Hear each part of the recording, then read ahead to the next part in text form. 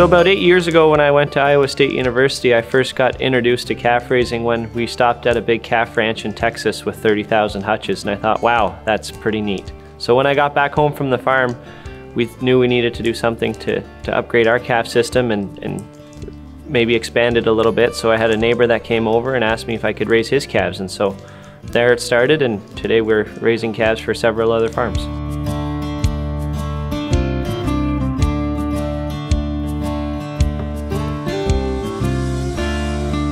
Currently we're moving about 400 calves a year through our system and returning back to home farms. About 25% of those calves would be our own, but every calf gets raised the same here at Marvellane.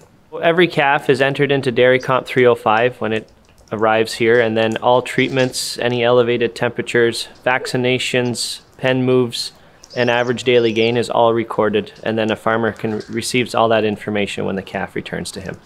Well, there's a lot of factors that go into raising a healthy calf, but ultimately her average daily gain is the best way to measure her success, and that's our metric that we use here the most. So we'll weigh a calf when it arrives, and then we'll weigh a calf again at 10 weeks of age, so when they'll move from a single hutch to a group hutch, and then again at 6 months of age when they return back to the host farm.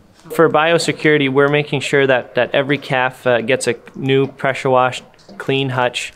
Every calf is kept individual until they're fully vaccinated for any respiratory illnesses. Once they're completely healthy and we're confident that that calf is on the right track, then we'll group her once they're weaned. This prevents any cross-sucking, and also we group calves from each farm together.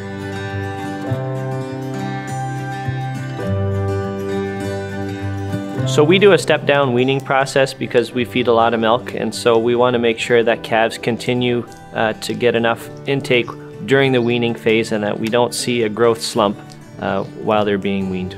So we take about 2 weeks to wean a calf from the start to once they're completely off milk, and that seems to work well for us. We're feeding milk every 8 hours, so 3 times a day, and they're getting about 4 liters of milk per feeding, so 12 liters total. We've always had a close relationship with our veterinarian and our nutritionists.